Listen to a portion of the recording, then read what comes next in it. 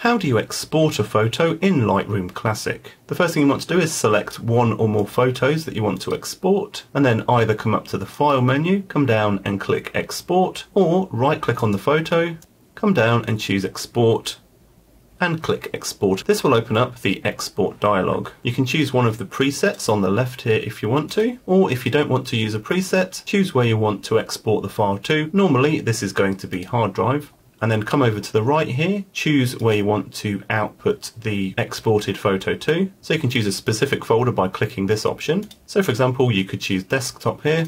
You could choose a specific folder by clicking specific folder, and then clicking the choose button here to choose where you want to export the photo to. Once you've chosen a location, click select folder, and then you can use these other options. If you want to, you can rename the exported file, or if you uncheck this, it's going to use whatever the original file name was. For the image format, you can choose the original, or you can export, for example, to JPEG and adjust the JPEG settings, to a Photoshop file, to a TIFF, whether that be an 8-bit TIFF or 16-bit TIFF, and whether that's compressed or uncompressed.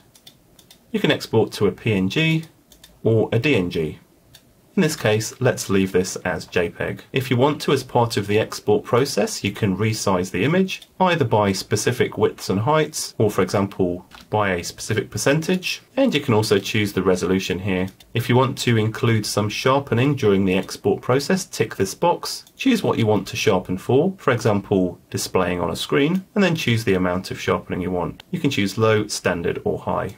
If you want to include metadata in the exported file, you can tell Lightroom what metadata to export, and if you want to, you can remove sensitive information such as any person information and location information that might be present in the export. You can add watermarks to your exported files, and you can also choose what happens once the export has finished. You can either do nothing, you can open up in Photoshop, open in another application, or show in the file system. So let's choose Show in Explorer, and now click Export, and at the top here you can see Lightroom is working on the export, and once the export's finished, Lightroom opens up the file location.